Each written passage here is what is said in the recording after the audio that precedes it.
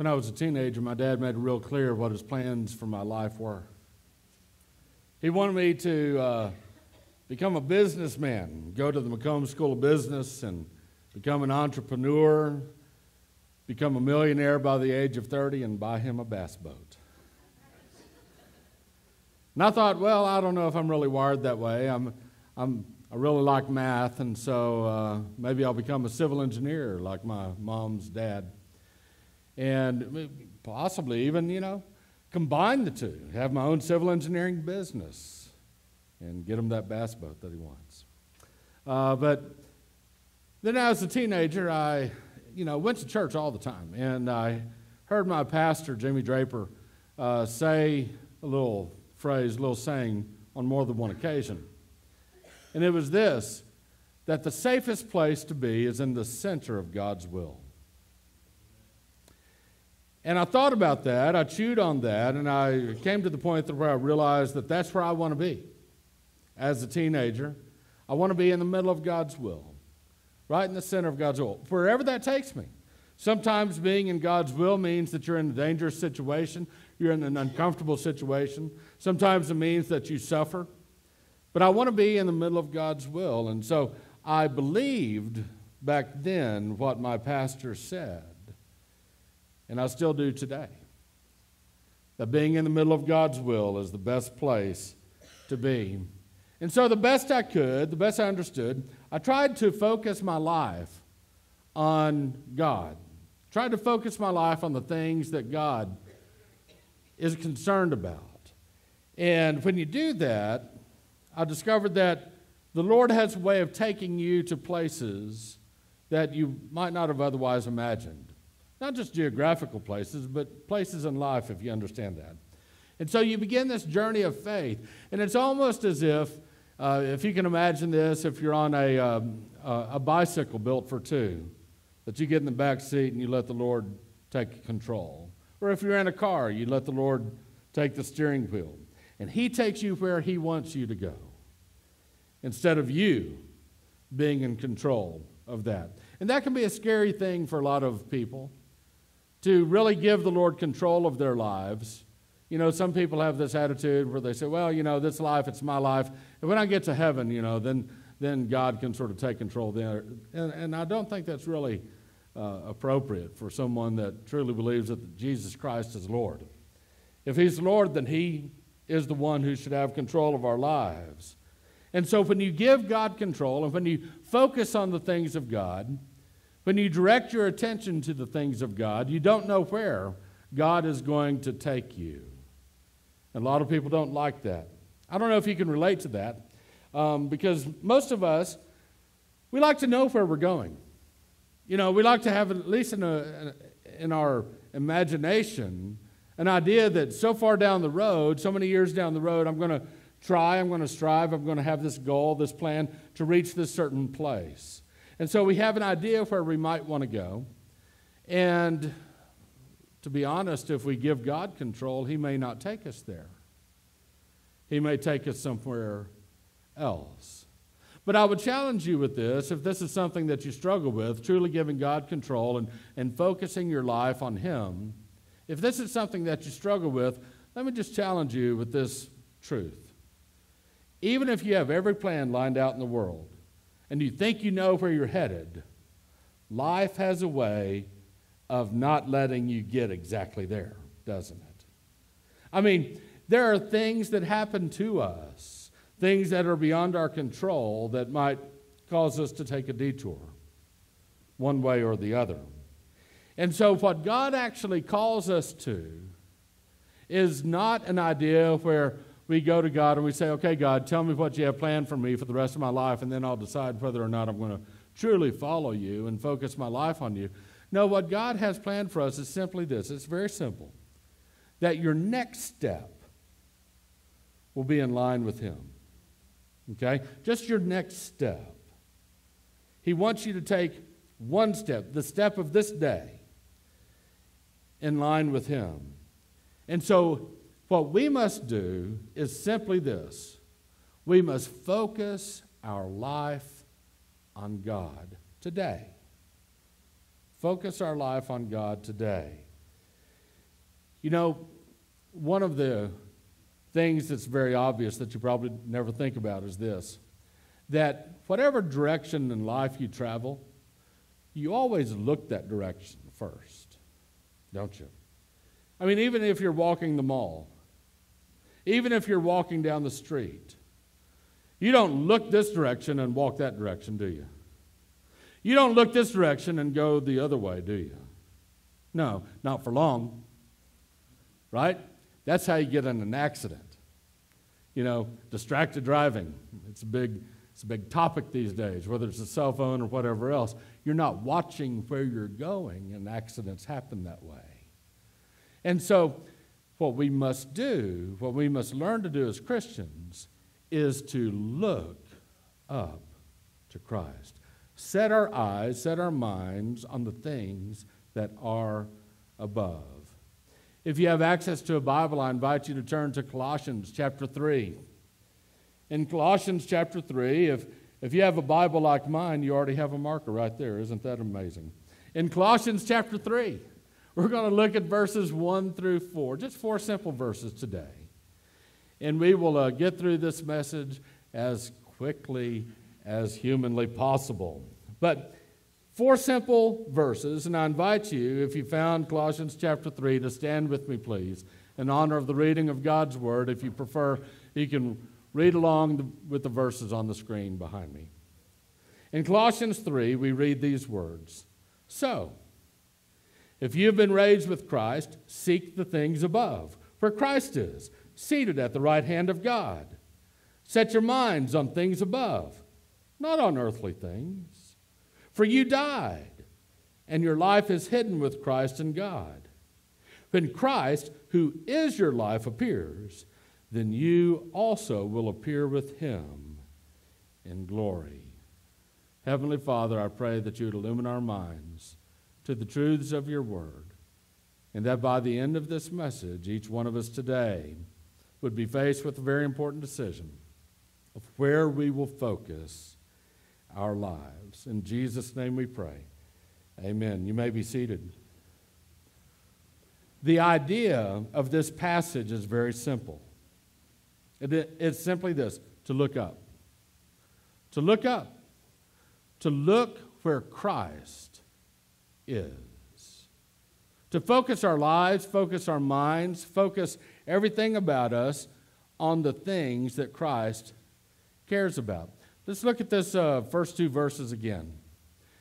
So if you've been raised with Christ, seek the things above, where Christ is, seated at the right hand of God. Again, set your minds on things above, not on earthly things. This idea of setting your mind, it literally says, be minded. Be minded about things above. And so what does it mean to be minded about things that are above? Does that mean that we get ourselves involved in some type of transcendental, meditation? We get ourselves in a dark room in the corner and we close our eyes and we think about things that are literally above. Oh, I'm thinking about clouds. I'm thinking about stars. I'm thinking about hot air balloons. I talk like Patrick from SpongeBob. No, I don't think that's it. I don't think that's it. In fact, I'm pretty sure it's not. You see, to focus our lives and our minds on things that are above, it's not just about what you think of, and although it includes that. It's not just a way of thinking, but it really includes your values, your loves, valuing what Christ values, loving what Christ loves, delighting in the things of God. That's what we're talking about. You see, you and I as Christians, we need to understand that we live in 2 realms, in 2 spiritual realms. Spiritually, we live in a realm that is fallen, and we inherited that realm from Adam. And so living in this fallen realm means that we live in a realm that's temporary, and it's sinful, and it's wicked, and it's worthless, and there are all these things that are passing away. And we can devote ourselves to all of those things. We can live for all of those things if we want to. There are many people who live for money, even though it's worthless and is passing away someday. There are people that live for all kinds of wealth. There are people that live for fame. They want to be known as something. There are people that live for all of the different things of this world, all of which eventually will pass away. And so we live in this realm of a world that is not yet redeemed. It's a fallen world. But we also, as Christians, live in a realm, in a sphere, in an era, an eon, whatever you want to call it. We live under the reign of Christ. We live under a redeemed realm. And so the things that are in the redeemed realm are things that are eternal. They're things that are worthwhile. These are things that are where Christ rules. We're talking about the reign of God over these things. And so as Christians living in both of these realms, we must be the ones who seek out those that do not yet know what it means to live under the rule of Christ. And we must make every effort to compel them to join under Christ, to believe in Christ, and to change teams, if you will, change kingdoms, if you will, to submit themselves to the rule and the reign of Jesus Christ. And so it's our job to seek to help make Christ's rule a reality on earth. We are the ones who call people to Christ. We are the ones who call people to life and life eternal. Because everything else that you might say, this is what my life is about, it's dying away. It's temporary. I'm reminded of what one Dallas Cowboy player said back in the 1970s. He was asked this question as they approached the Super Bowl. You have to go back a long time since the Cowboys were in the Super Bowl. But back in the 70s, he was approached and he was asked a question by a reporter, how do you think it's going to feel to play in the ultimate game? And he said, if it's the ultimate game, why are they playing it again next year? He had his own perspective, a perspective that's actually right. The things that this world says are so important, they're dying away. And so we must be the ones who focus our lives and our attention on Christ. That's what God has called us to. Now, this is the simple idea of this passage, and Paul gives us 3 reasons why we should do it.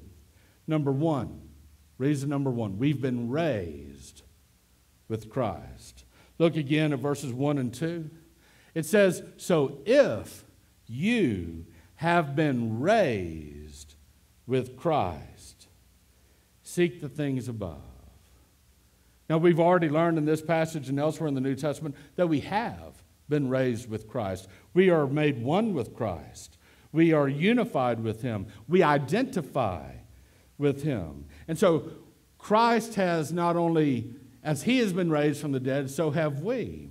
You see, a part of being identified with Christ as a believer in Jesus Christ, it means this, that when you have faith in Jesus Christ, it means that when Jesus died on the cross, your sinfulness died on the cross with Him. When Jesus was buried in the earth, your sinfulness was buried with Him. When Jesus was raised from the dead, you are raised to walk in a brand new way of life. When Jesus ascended to heaven, you ascended to heaven with Him. And when Jesus, now, as the one who has ascended to heaven, as the one who sits at the right hand of God, He is Lord over all of creation, you dwell with Him. You live with Him. Your life is with Christ, hidden away with Christ in God. And so since this is true, since we are the ones who have been raised with Christ, Paul says, then we need to value what Christ values. We need to love who Christ loves. We need to desire what Christ desires. We need to seek His will. Why? Because we've been raised with Christ. He gives us a second reason. We have a new life source. What do I mean by life source? I simply mean by the reason you live your life, the purpose of your life. Why do you live your life? Some people, hey, I live my life. It's all about money. I'm all about making as much money as I can make. So their life is all about money. Some people say, oh, my life is all about women. I'm just going to bed as many women as I can. That's my goal in life. My life is all about possessions. I'm going to get as many possessions and the greatest possessions that I can have in this world. My life, it's all about power. I want to rule. I want to rule over other people. I want to be an important person. And so my life is all about power. My life is all about drugs. I just want to feel good all the time. I want to shoot myself up with anything and everything under heaven. And I just want to feel good all the time. If it feels good, do it. That's my motto. Some people, they live for all of these worthless things, these things that do not last. But you and I, we have a different life source. We, as Christians, we think differently. We're wired differently. The world can't understand it. But we read this in these verses, for you died, and your life is hidden with Christ in God. When Christ, who is your life, think about that. Christ is your life. As a Christian, I hope that you can identify with that. As a Christian, I hope you'd be able to say, if I ask you this question, what is it that gives you meaning in life? You ought to be able to say, Christ. It is Christ who gives me meaning in life. He is my life. He is my life. And so your life is now hidden with Christ in God. What does that mean? Well, we know that Christ has been raised from the dead. We know that Christ is seated at the right hand of God. By the way, to be seated at the right hand of God means that He has all power and rule and authority. It means that He is Lord over all. And so Christ is Lord over all. He is seated at the right hand of God. He is the Lord of this new age, this new eon, this new realm of redemption that we're a part of, this new kingdom of redemption. And so you have been raised with Christ. You've been exalted with Him. If for some reason, God says that we're going to share in His glory. We're going to share in the glory of Christ. We don't deserve that. We're nothing special. Christ is special. And yet Christ is going to allow those of us who believe in Him to actually share in His glory. We're going to be given glorified bodies one day. We don't deserve that. But that's what Christ is going to do because He loves us so much. And so Christ rules over this world. And in this sphere, the sphere of the kingdom of God, this realm of the kingdom of God, Christ is the ruler. And so it is our job to focus on those things that God is concerned about. And that's why Christians today are concerned about things the world just doesn't care about. I mean, the world, you think about that. Christians like to go to church. They should at least. By the way, if you're bad-mouthing church, I don't know how else to put it, but you're bad-mouthing the bride of Christ. It's usually a bad idea to bad-mouth someone's bride, especially the bride of Christ. Now, I know that churches are not perfect. They're made up of imperfect people, but in the end, we're the bride of Christ, and we will be made perfect one day. And so Christians are those that like to go to church. The world doesn't care about church. If all the churches of the world just sort of disappeared, the world wouldn't care. The world doesn't care about church. But Christians do very much care about being a part of the fellowship and the family of God. The world doesn't care about world missions. It doesn't care about world evangelism. That's something strictly Christians care about. Why do we care about that? Because we believe. We believe in the message that if people are not saved, they'll go to a devil's hell. We believe in that message, and so we care about that. The world doesn't care about having a pro-life ethic. The world doesn't care about that. You can see just how much the world doesn't care with some of the things that people are saying about abortion. How much people are just eager to murder preborn infants. How wicked that is. The world doesn't care. Why is it that Christians are the ones that are on the forefront of the pro-life movement? Why is that? It's because we believe something. We believe that not only is that a child, but we believe something eternal is occurring in that mother's womb. That child has a chance for life and life eternal through Christ. And so we very much care about human life from conception to the grave and every aspect in between. Why is it that we care so much about the things that the world doesn't care about? It's because, I hope, our minds are focused on Christ. We care about the things that Jesus cares about.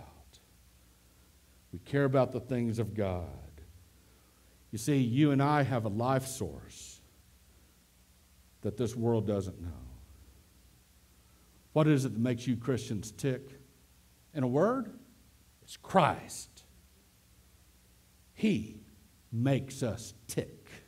He makes us go. He gives our lives meaning. And the world looks at us and says, I don't get it. And they don't. And that's okay. And it brings us to reason number 3. The third reason that we should focus our lives on Christ is because of our future glory. Our future glory. Look again at verses 3 and 4. It says, for you died and your life is hidden with Christ in God. And then it says, when Christ, who is your life, appears, then you also will appear with him in glory. See, right now, the reason for your living, Christian, we know that it's Christ, but right now, Christ is hidden from this world. Christ is hidden in the very presence of God. But there's coming a day when the King will return. The King is coming. And the King is preeminent over this world. The King is preeminent over all of redemption. The King is preeminent over his church. And when the King returns and Jesus appears, when he is revealed, that is when the very source of your life will be revealed to this world. That's when the world will finally see why we valued what we valued. The world will finally see why we loved what we loved. The world will finally see why we desired what we desired. The world will finally see why we sought after his will. The world will finally see it, and the world will say, oh, I get it now. And we will finally be vindicated. Unbelievers on that day will realize that they based their lives on the wrong things. And on that day, it will be too late. So I encourage you, Christian, look up. Seek out the things that are above. the things that Christ desires. Value his values and love what he loves. Desire what he desires. Seek his will. Why? Listen, Christian, you have a greater destiny in God's economy, in God's plans, than what the world has to offer you here. We must seek after God. Can you imagine what it would be like to be a person who is focused on the things of God? What it would be like if you led your family in focusing on the things of God. What it would be like if this entire church was known as the church that focused on the things of God. Today, if you're not yet a believer, I know this is true about you, that your life is not focused on the things of God. And that's okay because we've all been there before. Every last one of us has been there. But today you have a choice. You have an option. You have an availability to you that you today can be in Christ. You today can place your faith in Christ. How do you do that? You need to recognize who Jesus Christ is. He is the Lord over all. He is the King over all. And you need to recognize what he did for you. Jesus died on the cross for you to pay for all of your sins and to offer you forgiveness. He rose from the grave for you to give you eternal life. And today, if you trust him, if you confess him as Lord, he'll save you. He'll transfer you not only into a new kingdom, but also what we might call God's family. You'll be part of the family of God. And you'll have this promise from Jesus that the Father will never let you go. Nobody can snatch you out of the Father's hands. No matter what happens, no one can snatch you out of the Father's hands. Because the Father is greater than all. And he loves you.